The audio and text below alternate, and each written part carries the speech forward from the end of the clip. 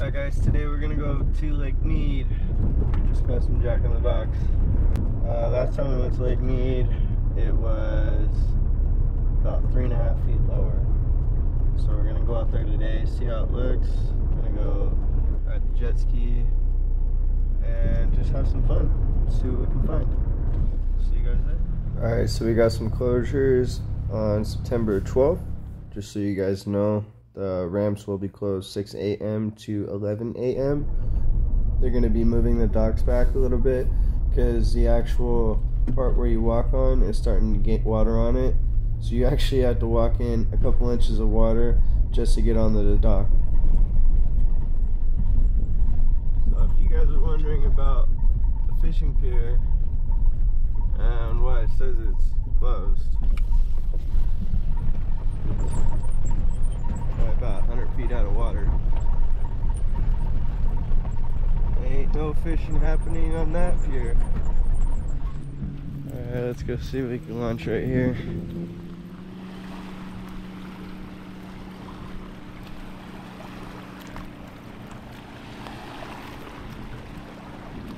This whole area right here is pretty solid actually. It's not like other areas that you see where it's like quicksand and you step in and go down to your knees. This area is a lot more stiff and firm. So I could probably back my car in quite a bit, maybe about at least 10 feet and still be okay. So we're gonna go ahead and launch right here. It looks pretty good still. And just so you guys know, I'm pretty new to this whole jet ski thing. If you guys have any tips or suggestions for me, you can feel free to leave them in the comments below. I'm sure maybe it might help somebody else one day. But I'm always looking for tips. I've learned a lot of things the hard way. I've broken a couple things already, you know, a lot of hard lessons learned. So far, I'm really enjoying launching at PWC Beach instead of using the launch ramps. I know a lot of people with bigger boats probably can't do this, but if you do have a jet ski, this is definitely the way to go. Instead of walking 10 minutes back to your car, parking it far away, walking all the way back to the ramps, and say you forgot something, and you're taking that hike back up to your car. This saves all the trouble, all the walking. You can leave stuff in your car, ride, and you have a little home base that's really not too far. It's just right off Shorts. It's a great area. I do highly recommend anybody coming here.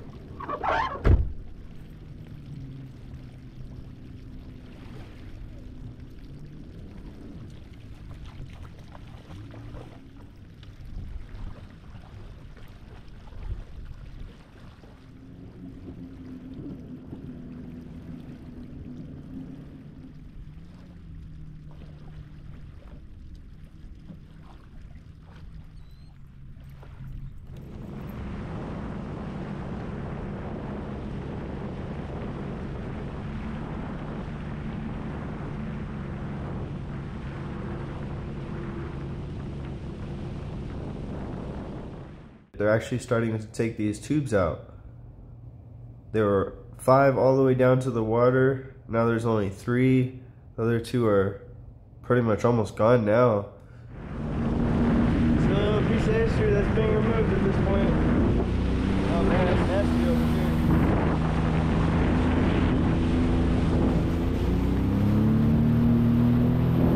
Let's go check out this intake tube.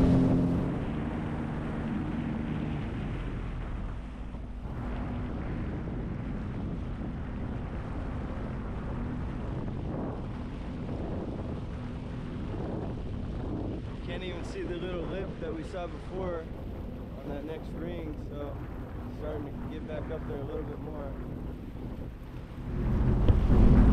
Man, look at that thing. I can't believe how much water has filled up since then. Man, that thing's almost back underwater.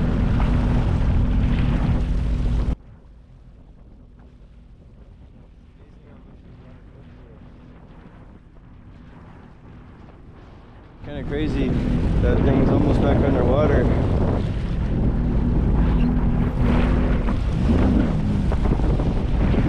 Go check out this boat over here. Alright, we're gonna leave that there for now. Let's go check out this boat.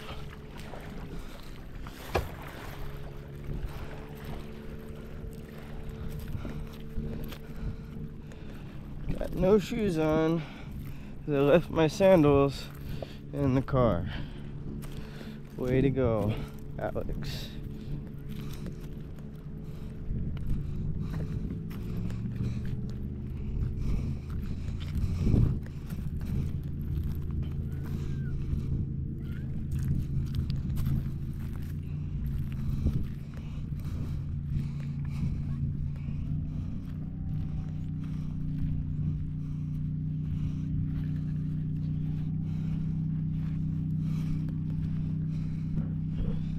I'm not gonna get too close to that. There it is.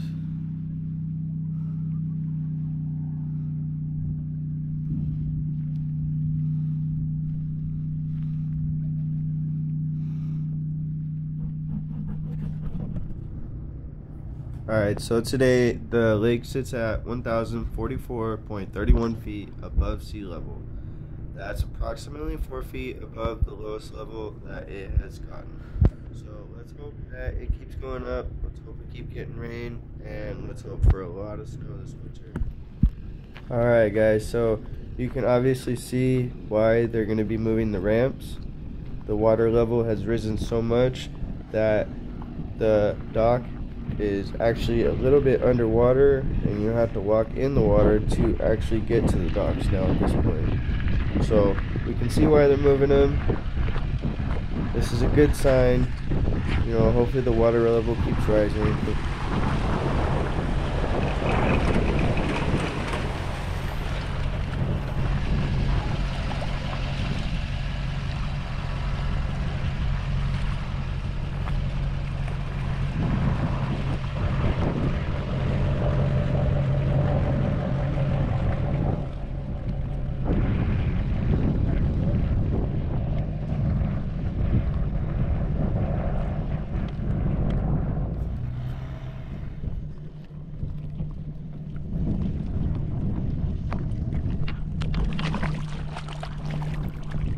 Couple inches of water.